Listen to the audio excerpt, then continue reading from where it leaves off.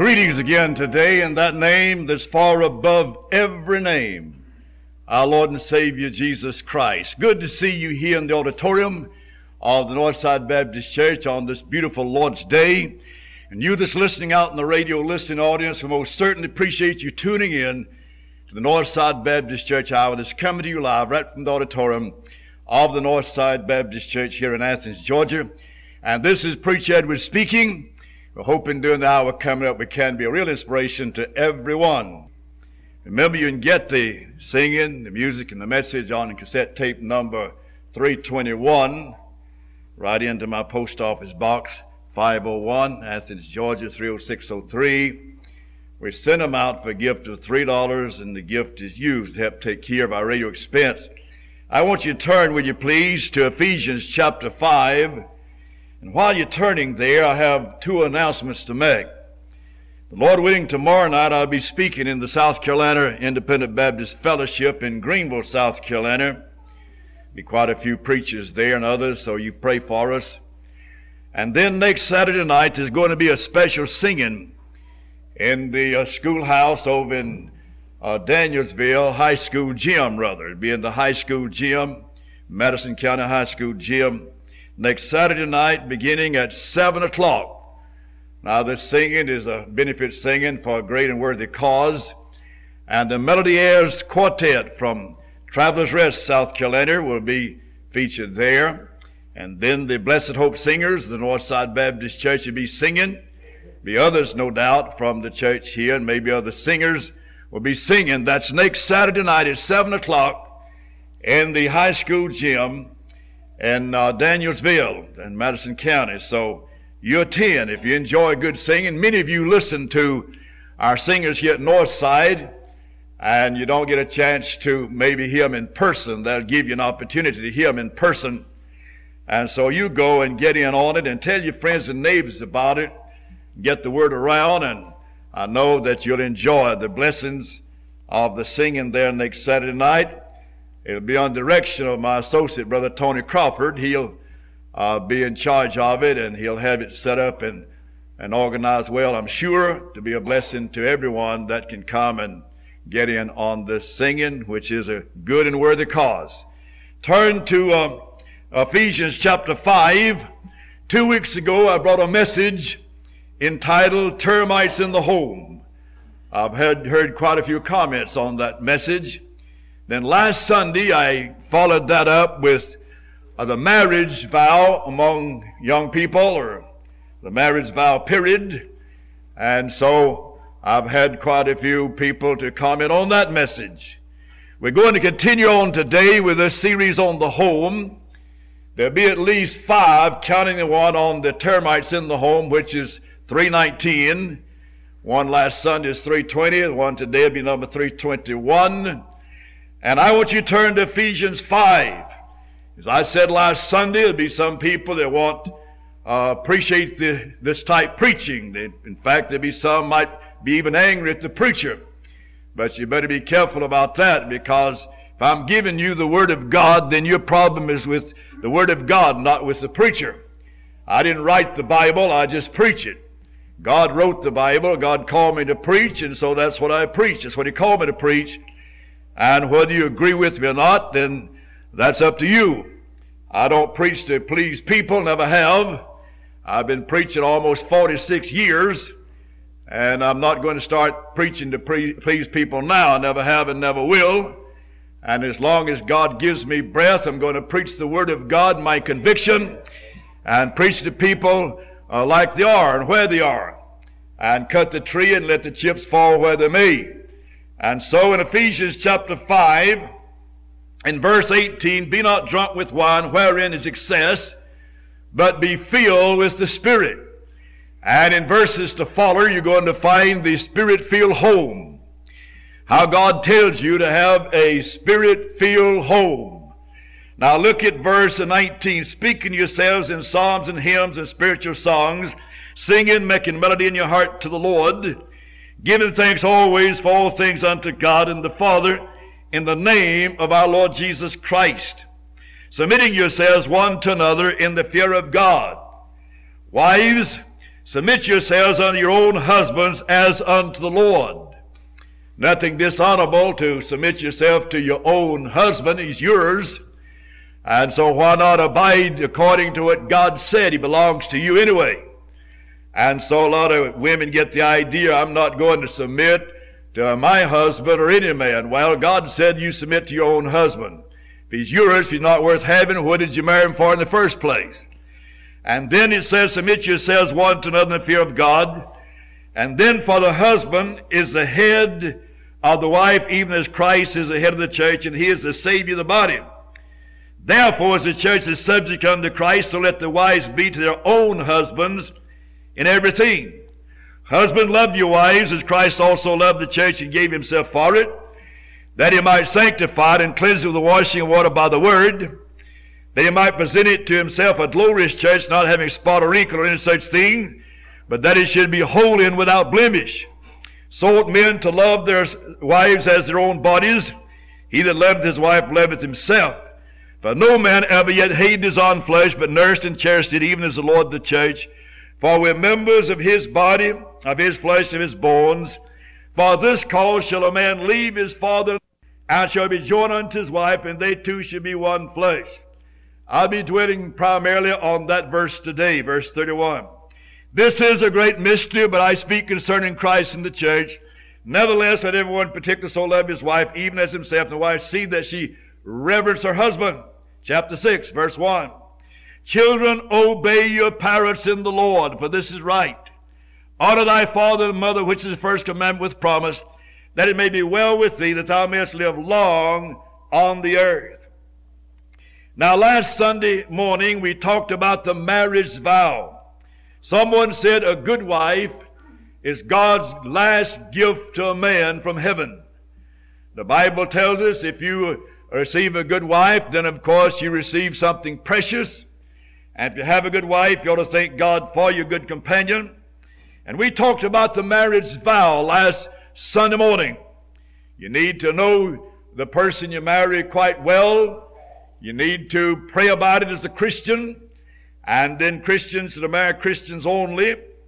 And then we left off by telling you there's some today that's already fouled up, divorced, remarried, maybe divorced, remarried again, and so forth and so on.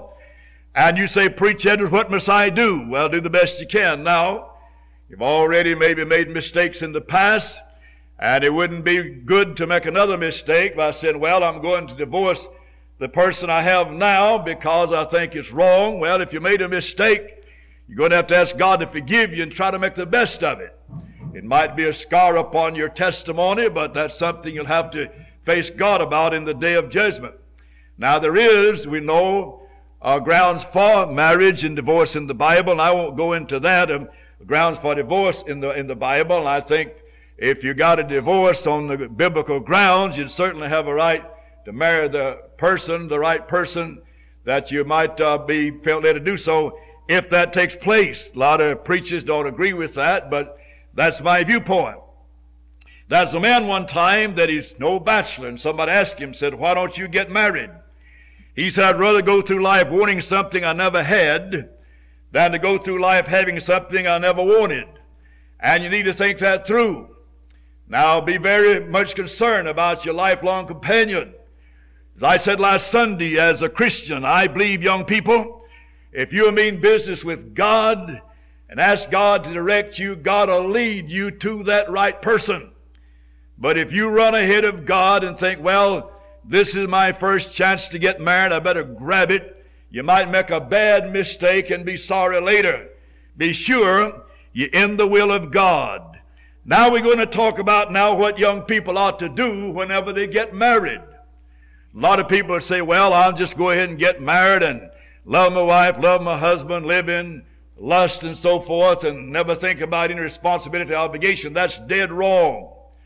When you decide to take a woman for your wife or a man for your husband, there's a great responsibility that goes along with that. Now, as I said last Sunday, you don't have to wait until you're dead with old age to get married, and you can't marry too young. The Bible said, rejoice with the wife of thy youth. That means Marry fairly young. Wait until you're grown and settle down. They say it's a proven fact if a man waits until he's 28 years old to get married, he had never married the person he would marry at the age of 17. It'd be a different person. Well, there might be something to that, because you got about 11 years there difference in the time element, and your mind might change, or her mind might change during that time. And so there's a change in a man's life and attitude and what he desires and doesn't desire in the way of a companion many times. Now the Bible tells us here in Ephesians chapter 5 and verse 31, "For this cause shall a man leave his father and mother, and shall be joined unto his wife, and they two shall be one flesh." Now when you get married, when God joins you together, you become one. Now a lot of this marriage today is not of God. People run into the courthouse, get a marriage license, take a blood test, run, get somebody to marry them, and they marry maybe in regard and respect to the law of the land, and God has nothing to do with it. A lot of it, God has nothing to do with it. Don't blame it on God. But when God joins a couple together, they become one. A lot of people marry just for lust. They say, well, I'll get married. If it doesn't work out well, I'll divorce and marry somebody else. That's not true marriage. That's not from heaven. That's not of God. When you're thinking about holy matrimony, it should be a matter of prayer, consideration, and then, of course, be sure that you're willing to live with that person the rest of your days. Be willing to take that person as a lifelong companion. And remember, you become as one, the Bible tells you.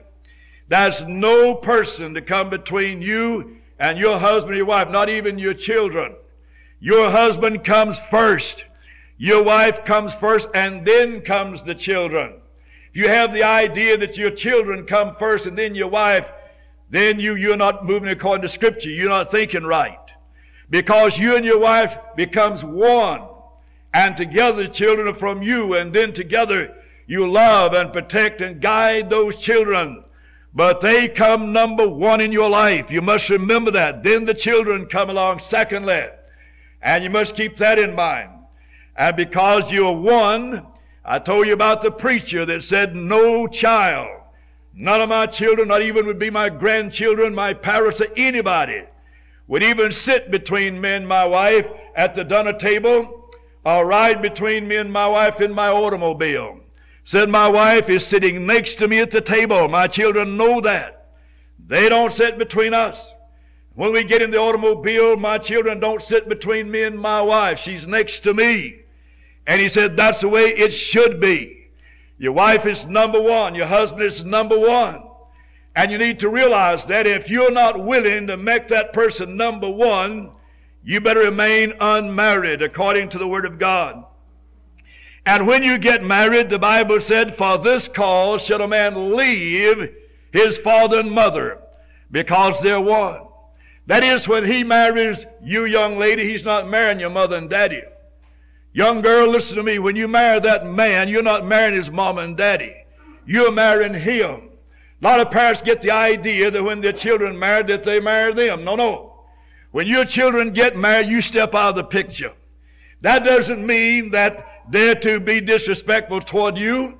If you need their help in time of sickness or whatnot, and children will be concerned about their parents and be willing to help their parents. But parents should not come between a man and his wife. Meddling in-laws has caused a lot of trouble in many homes. When you get married, mother and dad steps out of the picture, and you and your wife becomes one. That's one good thing about these mobile homes, because that provides a means whereby when a young couple gets married, they don't have to try to save up money to buy furniture. It's already supplied with furniture, many of them. You just go get a mobile home, set the thing up, and start business, start housekeeping. And that's where it should be. I like that about those mobile homes, because it lets a lot of young couples, as soon as they get married, to get out on their own. Now, there used to be a time back when I was a little boy, my grandfather had a big farm and several children and about a 7-room house. And when one of my dad's brothers married, then they could bring their wife in, take over one of the rooms, and help work the crop on the fall of the year and gather the crop, and then find them a place to move. And they got along all right because they had about a 7-room house and a lot of land to farm. Made it pretty well, but that's changed today. There's no house big enough today for 2 or 3 families. You mark that down. Just as certain as you try to put 2 or 3 families in one house, you're going to have trouble. You'll get along all right maybe for a short period of time, but she's coming. You're going to have trouble. You'll have to live on your knees. And in this book, if you make it today in a house with 2 or 3 families, because people are too nervous, they're too fractious, we're living in a fast age, and things doesn't work today like it used to when people had plenty of time to do what they wanted to do in. Everybody today is running by the clock and by the second, and you get too nervous and fractious and ill toward each other, and it just don't work. Now, the Bible said when you get married, young couple, as quick as you possibly can, you get out on your own and start your own family and mind your own business. Don't look to your parents to have to keep you up or buy your groceries or pay your rent or whatnot. Get on your own, get your job. In fact, it means you ought to have a job before you get married. A young man that'll marry a beautiful young girl and take out of a good home where she has a good living, and he doesn't have a job, well, I'd be very careful about marrying that man right quick like. I'd want him to find him a job and be able to work and provide for me before I'd marry him. I wouldn't marry a loafer. What do you want with a loafer? Loaf around a pool room, a gambling hall, a beer dive, drink beer and shoot pool and rip around while you're trying to work and keep him up. That's not right. We'll say more about that later. But you got to get out on your own if you want to make a go of it. Now, there may be an exception. There may be a very few homes where they get along pretty well, but sooner or later something may happen there that cause trouble. And there's mother-in-laws and son-in-laws and daughter-in-laws and father-in-laws today that won't even visit one another, won't even speak to each other because they stayed together in the house too long. The daughter and the mother-in-law got into a fuss. The father and the son-in-law got into a fuss and whatnot, and they're mad at each other today. You think that's right? No, that's wrong. And if you got out on your own, started your own home, run your own business, then it'd been different. And if you can't do that, young man, you better remain unmarried because you're headed for trouble as certain as the world. Too many meddling in-laws. I don't know what it's last Sunday or Sunday before I told you about this mother that so close to her daughter. When she found out her daughter was engaged to get married, she said to her, I want to go with you on your honeymoon. The daughter said, Mama, you can't do that. You can't go with us on our honeymoon. Oh, yes, I can. And she's a tight woman, and when the boyfriend would leave, her mother would come in and say, what did he say to you? What did he tell you? What did y'all talk about tonight? And so you have a lot of nosy women like that, you know. And they want to find out everything that the boy said to their daughter while he was visiting, where they'd been, and so forth and so on. But anyway, she said, my fiancé won't give in to that, but she told him, he said, that's silly. He said, we don't want her dragging along with us on our honeymoon. But mother kept on insisting, and finally the boy gave over. He said, all right, bring her along. So they got married, and they took off and went to a motel, and there they checked in, and there's a zoo out nearby. And they had a little time there before night, and they began to walk around and want to look at the animals. And mother, she is right there, about a few feet out in front, you know, leading the way. And they're walking along, and a big old lion saw them. Man, he didn't like the looks of her at all, that mother-in-law. And so he broke out of that cage and jumped on that woman. And she began to scream, and her daughter said to her new husband, said, do something. He said, look at that. Said, do something. Look what's happening. Said, that lion is going to kill my mother. You know what he said? He said, that lion got himself in that mess. Let him get out the best way he can. So we need to realize that meddling in-laws many times can cause heartaches and troubles and disappointment, and it's just absolutely not right. So we need to realize that you need to get out on your own. I know many of you, I'm sure, have heard this by some of these singers and people that, like to tell their tales and jokes and so forth. telling about the mother-in-law that the mule kicked. This mother-in-law is always nosing into their problems and kept him irritated and worried all the time, kept a fuss in the house. He had an old mean mule that just kicked the fire out of her, and they put him in the hospital. And the next day he went up to the hospital to take his wife to check on his mother-in-law, and there's a great group of men gathered around that hospital down near her room. Oh, he said, somebody said, I didn't know your mother-in-law had all these friends. He said, why? Said they didn't come up here to see her. Said they all up here to try to buy that mule that kicked her. And so sometimes a mule might come in handy in a case like that, but you don't always have a mule, you know. And so get out on your own, start your own business. If you don't do that, you're headed for trouble. And always plan and arrange for that before you marry someone. You men, you young boys that's listening today, you need to make plans for your wedding and be sure you have a job and be sure you can provide for your wife and be sure that you can establish your home in the right manner and be responsible for your home. We'll say more about that when we get to that part of the series, but get out on your own. That's the thing I want to drive home today. Don't live in the house with your mother and daddy or her mother and daddy until there's trouble or they kick you out. Don't do that. Get out immediately. Oh, you say now, Preacher Edwards, they just insist that we come on and live with them. They have plenty of furniture and nobody else in the home but mother and daddy, and they just insist that we come on in and live with them until maybe we can get on our feet. Yes, you'll have to get on your feet more times than one if you stay there too long. You need to realize you're headed for trouble as certain as the world. Don't do that. Just say, I thank you. It's very nice of you. I appreciate you making that offer. But I think it's better that we get us a place and start our own home. And that's exactly what you ought to do. Now, you young people, listen to this Baptist preacher today. Let me have your ears. Keep your feet on the floor and look at the preacher. If you are not willing to do that, you got no business getting married. You're headed for trouble. The Bible plainly said, for this cause shall a man leave his father and mother. Didn't say move in with them. The Bible says leave his father and mother and be joined unto his wife, and they two shall be one flesh, and that you ought to do. Now you keep that in mind. Now let's move on to another thought, and that is the man is to assume his place of responsibility in the home. Now the word husband means the band of the house. Now let that sink in. The word husband means the band of the house. He's the band that's to hold the home together. Now if you're not willing to be the band of the house, you got no business getting married. There's certain responsibility that goes along with marriage.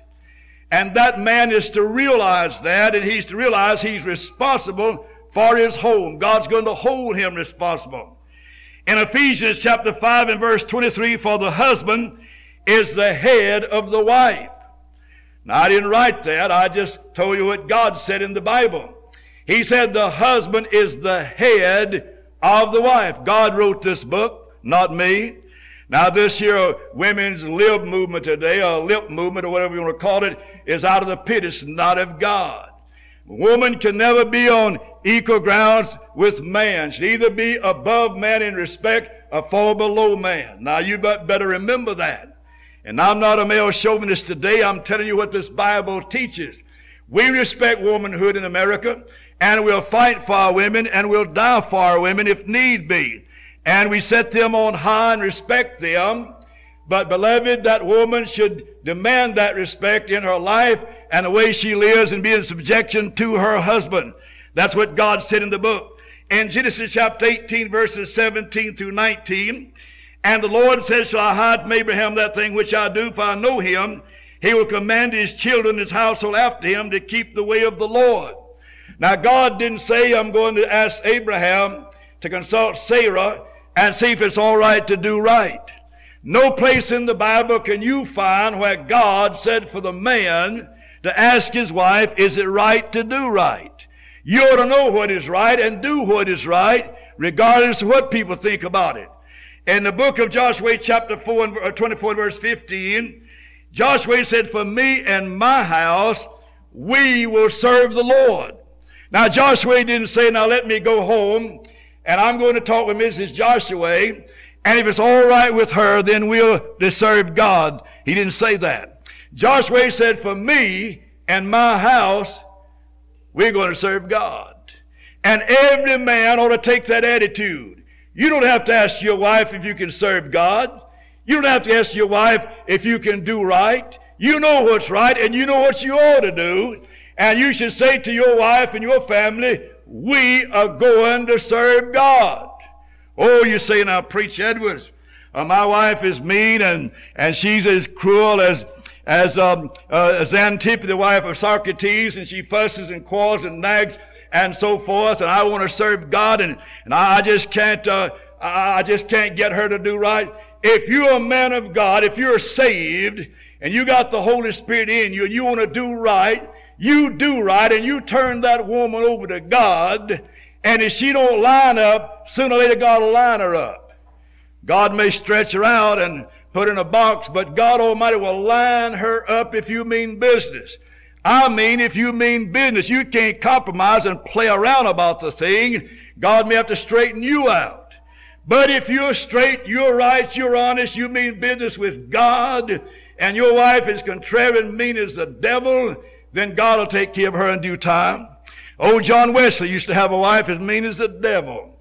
Every time he'd go up and down the road, many times he'd have to go out in the street, in the road, to read his Bible. His wife fussed and quarreled and nagged so much. And then as he'd go by the window, she'd stick her head out the window and start cussing him. God soon straightened that good lady out. Now God can straighten them out. He sure can. And I contend that if a good Christian woman loves God, and she means business with God, it may take time and patience, but if she means business with God, God can do something about that mean, ungodly husband. I received a letter last week. My woman said, Preach Edwards, my home is about to go on the rocks. We have children. Me and my husband, he just won't do right. He drinks. He carries on. I can't hardly live with him. Preach, I'm a nervous wreck. Please write and tell me what to do. I had to write that dear woman and advise the best I knew how. I believe if she'll be patient, long-suffering, and read 1 Peter chapter 3 and abide by the first half of that chapter, wait on God, that God will straighten him out one way or the other. Now God is able to do that. I believe it may take a little time, but God is able to straighten him out. I received a letter last week from a man in prison. He said, Preacher Edwards, I'm in prison, and I need your prayers, and I need the prayers of my family. And he said, I listen to your program every day if I possibly can. It means so much to me. There's a man, it's too late now, he's in prison, but he's concerned about his family. But I believe if that man ever gets out of prison, he'll be a different man and have a different home. I believe that. He says now he loves God and knows the Lord. And so that man is to take the responsibility of that home and say, for me and my house, we're going to serve God. Now when Eve sinned in the garden, what did God do about that? God came in the garden in the cool of the day, and did God say, Mrs. Eve, I want to have a little talk with you? No. When God came in that garden in the cool of the day, God said, Adam. Yes, Lord. I want to talk with you, Adam. Now, why did God call Adam? Eve is the first one to sin there. God called Adam because he was the head of his house, and he was the man, and he should do right, and he should take care of his wife in that respect and tell her right from wrong. And there God called Adam in and said, I want to have a talk with you, Adam. Now God is going to hold you men responsible for what goes on in your house. You may have to have a war once in a while. You may reason with your family so loud until they can hear you reasoning a mile or two away. But God holds the man responsible for his house. You may have a holy war every day, but God still holds you responsible for your house. And you're going to have to ask God to come in and help you straighten it out. I don't mean that you'll have a perfect home. I don't care how hard you try, how holy you are, how dedicated you are. You're going to have some problems along the way. You'll have some problems with your children, or maybe with your companion. And that's going to happen in spite of all you can do. But you must remember, God is looking down the gun barrel at you. You men I'm talking about. When God looks down the gun barrel, he sees you men at the end of that gun barrel. God is holding you men responsible. Now, God held Adam responsible. The man is head of his house. If something goes wrong in your home and is sinful and wicked, God's not going to hold your wife responsible necessarily. She'll probably have to answer for some of her sins, but God is going to hold you responsible for that house. If there's cussing, if there's liquor drinking, if there's gambling, if you're stacking your refrigerator full of beer, wine, and liquor, if you allow things going in your house that shouldn't be there, you think God's going to come in and hold your children responsible? No, sir. You think God's going to hold your wife responsible? Not necessarily. Made a certain extent, but God's going to hold you men responsible. Whatever goes on in your house, you are responsible for it. Oh, you say, preacher, you don't know. I married a wildcat. I married a tiger. Well, you ought to have more sense to marry somebody like that. But since you married him anyway, you're just going to have a fight every day. I mean a holy war. You got to say, we're going to serve God around this place here. And I mean, we're going to serve God. And if it gets to a place where you can't handle it, get on your knees, say, God, I need you to help me handle this situation. And God can take over and help you handle that situation in your home. You need to realize that. There's a man one time that he didn't believe there's any man the head of his house. Oh, he said, I don't believe there's a man in this community head of his house. Somebody said, oh, you'll find a few. He said, I know what I'm going to do. I got a load of chickens out here and I got some horses. And I'm going to every house in this community. And he said, every home where I find the man is the head of his house, I'm going to leave a horse. I'm going to give him a horse. But said, where I find that the woman's the head of the house, I'm going to leave a chicken. So he started out. He'd given away all his horses but two, give away quite a few of his chickens. Came to this house, and a man standing in the yard, he pulled up, told him what his mission was. And he said, I'm trying to find out who's the head of this house around here. And the old man said, you looking at him right now. I said, I'm the head of this house. I said, that's fine. He said, where I find the man the head of the house, I'll leave a horse. Where I find the woman is the head of the house, the man's henpecked, I'll leave a chicken. He said, well, you're looking at the head of this house right now. He said, well, I'll leave a horse. I got two. I got a black one and a white one. He said, which one you want? Oh, he said, I think I'll take that black boy there. About that time, his wife stuck her head out the window and said, no, we'll take the white boy there. He said to the man, I've changed my mind. Said, I think I'll take the white boy. He said, no, bless God, you won't. You get a chicken like the rest of these henpecked men around here. So he gave him a chicken. Now, you need to realize that God knows whether or not you're the head of your house. We don't fool God. Man said to the fellow, who's the head of your house around here? He said, I am. Said, who told you? Said, my wife. My wife said, I'm the head of this house. Well, you need to realize that God wants men to be the head of their homes. And God's going to hold men responsible for being the head of that house, and you can't get by with it. Oh, you may say, now, Preacher Edwards, I married a little spindle-legged fellow and got a potato vine for a backbone, doesn't have sense enough to get in out of the rain. What must I do about do the best you can? You married the stupid thing. You have to get along the best way you can. Just ask God to help you. And God can help you. You should know better than to marry a fork and stick with a pair of pants on. You ought to marry a man. When you women get ready to get married, be sure you marry a man and some little squirt coming along that doesn't know how to get in out of the rain.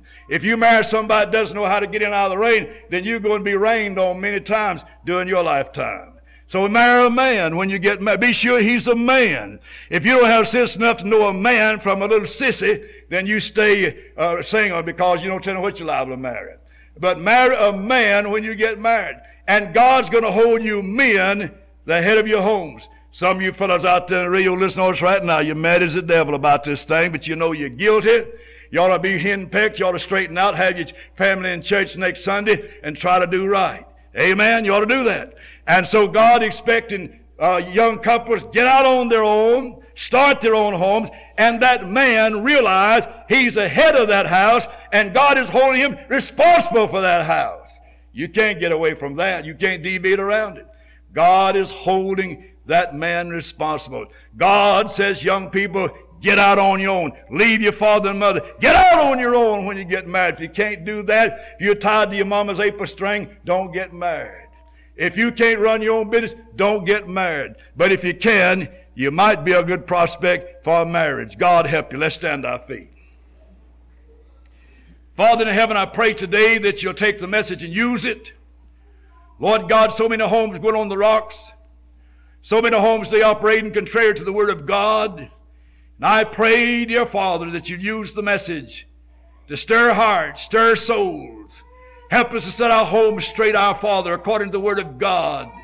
We need some great homes today, great men and great women. And I pray that you'll help us, our Father. Lord God, I pray that you'll have your way in this invitation. In Jesus' name, amen. Debbie plays a number for us. As Debbie plays, listen to me. If you're here today and you're not right with God, you're here today and you want to come back to God if you're backslidden, you want to join the church, God impress upon you to move forward for any reason, would you come while we wait? I'll be waiting for you right here. Would you come? How about it?